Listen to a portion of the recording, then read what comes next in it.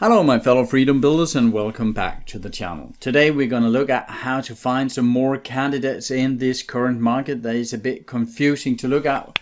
And I do apologize for the delay in video. I would have made one or two more this week, but as I mentioned last time, the whole situation with the kids going home from school because of the shutdown has been a bit interrupting, to say the least. But I think I'm getting a good setup now where I can do my 2, 3, maybe 4 videos per week as usual. So let's get to it. As you know, if you know just a bit about the market, let's just have a quick look here at the overall market. We can take a look at the S&P 500 here in the ETF SPY. And as you know, of course, if you have stocks or are just a bit interested in these stuff, we had this big crash and then we had this turn up in the market. And now it is a bit of a, the big question is this the beginning of an upward movement so that we'll see a little fallback here and then a move up? Or is this simply what we could suspect is some sort of a bear flag, where if we break this one to the downside, we are gonna see some more pain? That is a good question, and I don't have the answer for you here. But let's have a look at some of the stocks that could be potential candidates in your portfolio in the upcoming times. I'm not telling you to buy these stocks. I'm not telling you to buy them now. I'm not giving you financial advice, but I'm trying to show you some of the methods and strategies I'm using. And in my last video, I took some time explaining how I used my screener. I'm using this fast graph here. Many of you have asked me which version I'm using. There's a version, I think it is around $15 per month, and one at around $40 per month, I think. And I do have the extended version. I'm not affiliated with FastGraph, but it is a nice tool. And I'm using the last one because I like making different portfolios, and there's a bit more tools here. But many of you could easily do with the cheap version to $15. But I am scanning for stocks with a A- rating, so on, so on. I went through all of these settings in my first video, so you can see that one. I'm linking that to that one below here. But let me go through some of the stocks that pops up on the list. There's a 22 in the US market that pops up here and go and fulfill my criteria here. And today I am going to look at some of the fundamentals, but I'm also going to explain a bit about the technical part, the technical side, because I'm not just a fundamental investor. I'm also a technical investor trying to, well, you could say, time the market. My Danish website and YouTube channel is called Market Timer DK, and that was a bit to provoke these people saying that it is simply impossible to time the market. But we can get back to that later. Right now, we had these first 5 last time, ending up with Anthem, and I think that the next one on the list was the Booking Holdings. If we are looking at the Booking Holdings here, let's just have a look at it. We can see, yes, here it is. Sorry for the delay here. We can see that over the last 12 years, it has been growing quite nicely and been having a P around 20, 21, 22 here. And it has oscillated nicely around both the P and the growth lines here. The black one is the price, and you can see that every time it has been down in the cheap territory, there's been potential good profits up.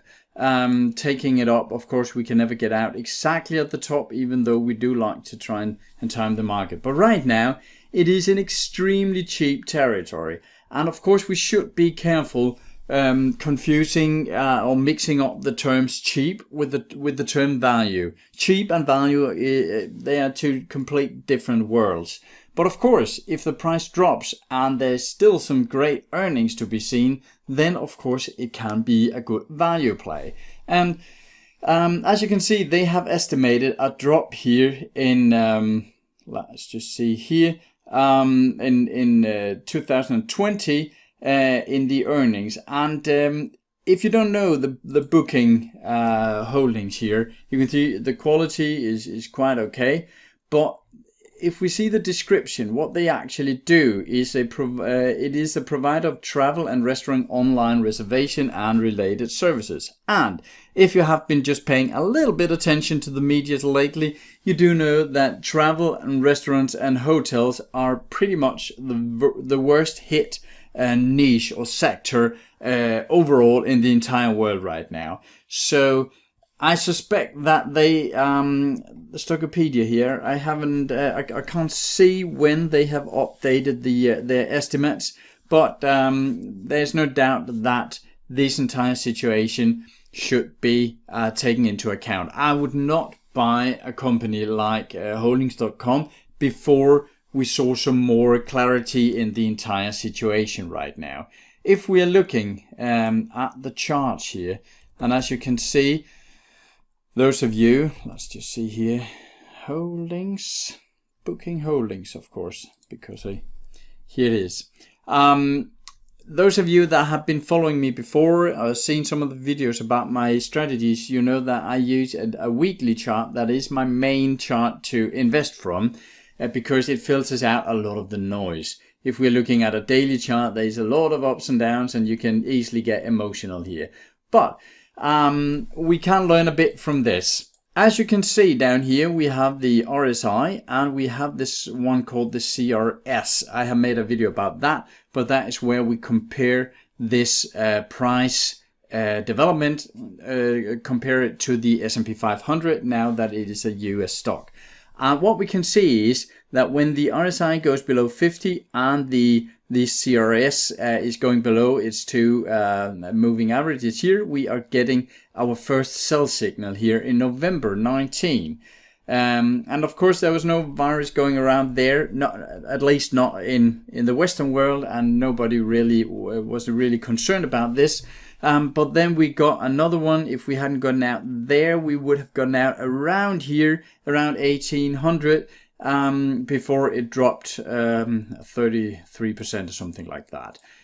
If we are looking at the daily chart, we can see something that technical analysis, that I am also both fundamental and technical. What we're seeing is that a downtrend starts with a movement up, movement down, movement up, and then we make a lower high, meaning that the buyers are not in control anymore. And when we break below this point, it is a very clear sign that we should get out. No real technical analyst would stick with this stock when it broke below this one after having made a new lower top. I'm pretty sure about that. So now, when should we get into this? Well, if they can fulfill their estimates in the earnings, what I would wait for was some sort of bottoming out here, like this. And of course that means that I'll never get in right at the bottom. That's simply not possible, not in my strategy at least. So often I get in maybe 20 or 30% up from the bottom, but I don't really care, because my method is always keeping me out of these large drops here that we have seen. And nobody knows if this drop is over. It can easily go on for 10 or 20 or 30% more down, or we could turn right straight up and go 100% up. Nobody knows. What I'm looking at is the charts and what they're telling me. And I do like the strong fundamental stocks with good value, but then I wanted to make some good, starting some good uptrend before I buy it. Okay, let's move quickly further on here. The next one is one I have made a video about not too long ago, and that is Bristol Myers, BMY here. And if we take a look at that one, yes, here it comes. BMY here is in the pharmaceutical, in the healthcare sector, and they are not really in danger as we saw the bookings before, because this sector, of course, they can have lower earnings, but this sector is a bit more resilient when it comes to crashes like this, because people still need their medication, their drugs, and so on. And what we can see here is that Bristol Myers have taken a beating actually since 2015, and I was explaining that in my video about BNY. You can find that in the channel under Stock of the Week. I think it's under that playlist. And you can see it has been going up a bit down here, but if it can keep its estimates and they are fulfilled, then we are seeing some very good potentials here in the Bristol Myers stock. And if we just take a quick look here at the BNY here, let's just see. They're not showing the best quality here, and actually has dropped 18 points over the last 30 days. So that was definitely something I would look into, no doubt about that. They do have a PEG ratio at 0.2. The PEG ratio is the current PE ratio divided by the estimate growth in earnings per share for the next year. And that tells us something about if we are paying too much for future growth. And here 0.2 is actually very decent, and they have our earnings per share growth estimated or 12-month forecast rolling at almost 100% here. Dividend yield above 3%, that is okay. Operating margins are huge, that is very good. They have growing earnings per share. They have they're paying out, as I said, around 3% in dividend. What I don't like here, and that is for 2019. It seems like if their estimates are holding up, then that is going to be a lot better. But the dividend cover was in 2019 only 1.22. And as you know, what I am looking for in stocks, especially right now, where they are going to be some pressure on the liquidity, on the cash flow of the companies. Even some of the very solid and unstable companies, if they are not seeing a lot of cash flow, is their liquidity comes under pressure, then they can get in really, really deep trouble. We saw it at I think it was Boeing that has been paying out something like 96% of their liquidity of their cash. They have been paying that out in dividends, of course, to please the shareholders. I completely get that, but in my opinion, a good solid company and a well managed company, the CEO of the company is getting his or her money to make sure that the company is also bolstered and has some buffer capital when it comes to a downturn in the economy. But way too many companies, in my opinion, have simply over the last 10 years squandered the entire bull market away, and the entire economic cycle has been up, and they have been able to borrow money at around zero in interest, and that has simply they've gotten too used to having free money available, in my opinion. So what we can see here is 1.22 is a bit to the low side. And I'm not sure if they have adjusted for the current situations, but around between 3 or 4 here is absolutely acceptable. They do have a lot of debt, and I cover that in the Bristol Myers video as well, because that is one of the points that I'm actually not too keen on. I do not like companies with such a huge debt, but they have been buying some good stuff with it, in my opinion. And we can see that the interest cover is around 100, so that is fair enough. But I do know that some of you are not too fond of the Bristol Myers simply because of the huge costs they have had here. But we can see that the analyst consensus is quite well, and if we are looking at the graph here, the BMY, here it comes. We can see that it has had a big drop as well, and that is also, it has been hit with these just around the same as the market, actually, a bit above 30%.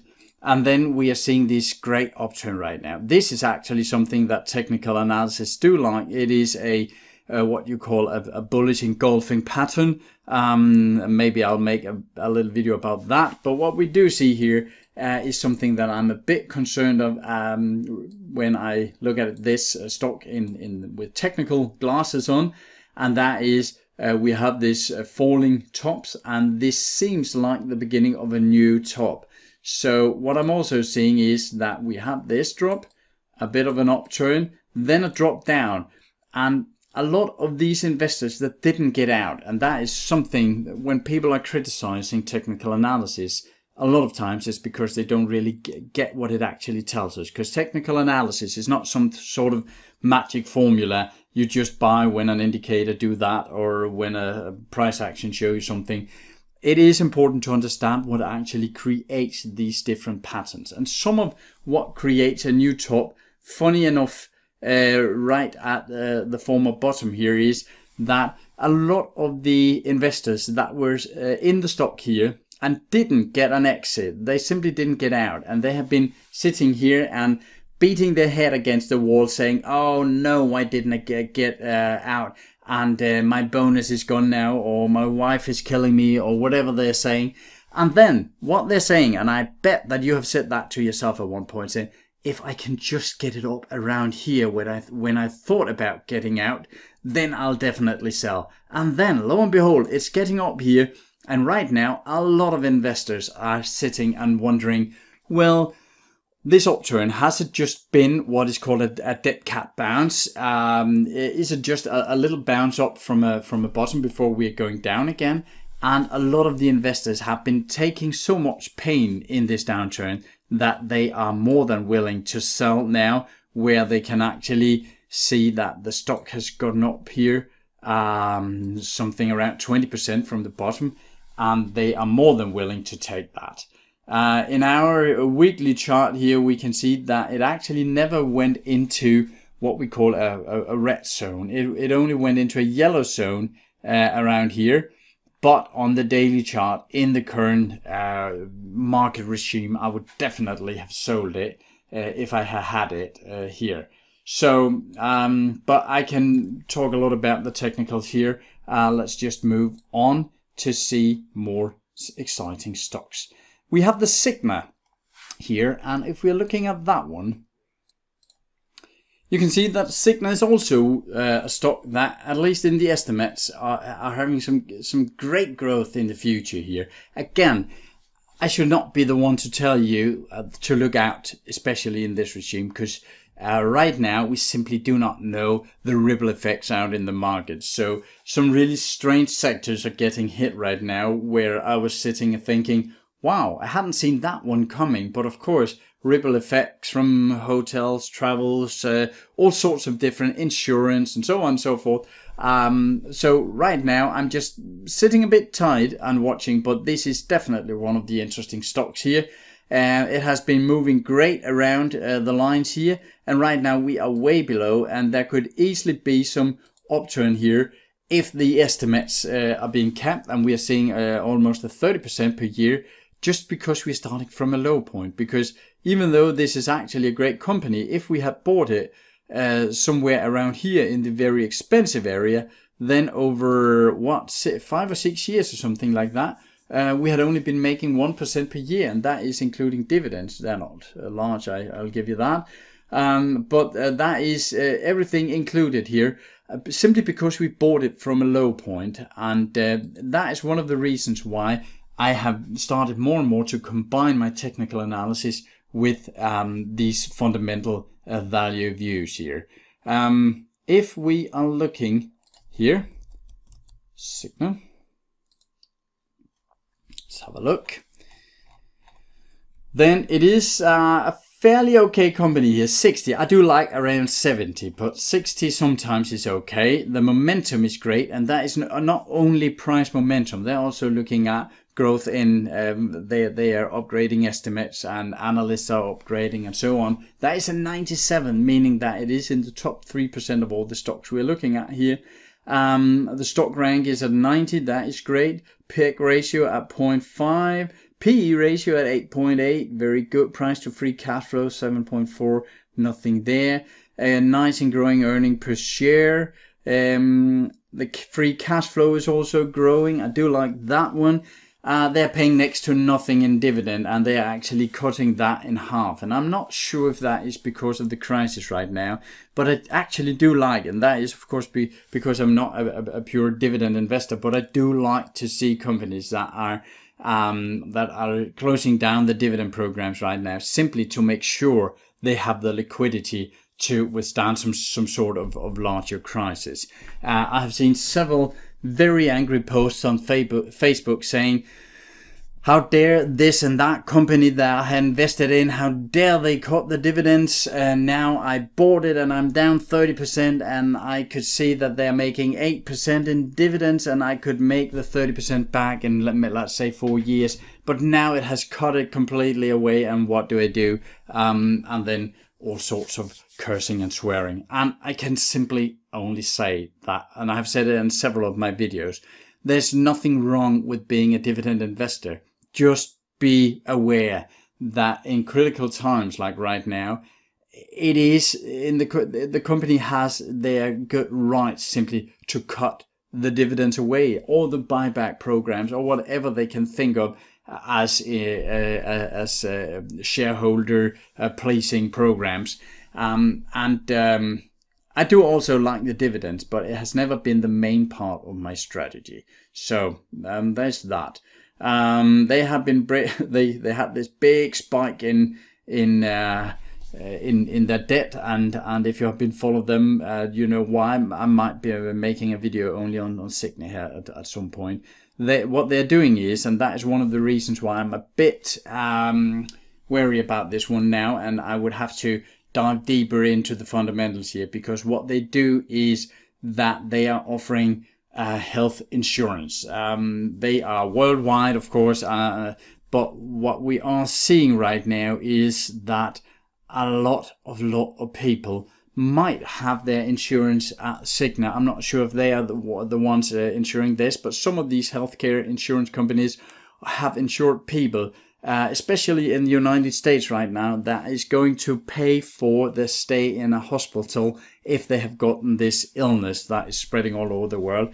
And well, right now, if you just take a quick look at that, you can see that in the United States there is 265,000 cases of this illness, growing like crazy, and that means that companies like this one might be they might be demanded some huge payment here. I have seen numbers from the United States saying somewhere around $40,000 to $50,000 for a stay at a hospital if you have gotten this illness on 1, 2, 3 weeks. I don't know how long you're staying there, and that is one of the reasons why I would not touch a company like this one right now. If we're looking at the technical part here, the Cigna, you can also see that it actually went into a red zone here, and then it went into a red zone here again quite late, but we would have gotten out, and of course that is easy to say afterwards,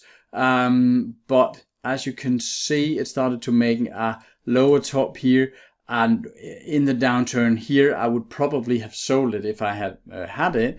And then of course you can see the exact same thing as we were looking at just a second ago, is that we had this bottom here, and right now it seems like it is making a new top right at the former bottom. And we see that again and again and again. And I know that a lot of people say, well, this charting is completely a chaotic system, there can be no system in that.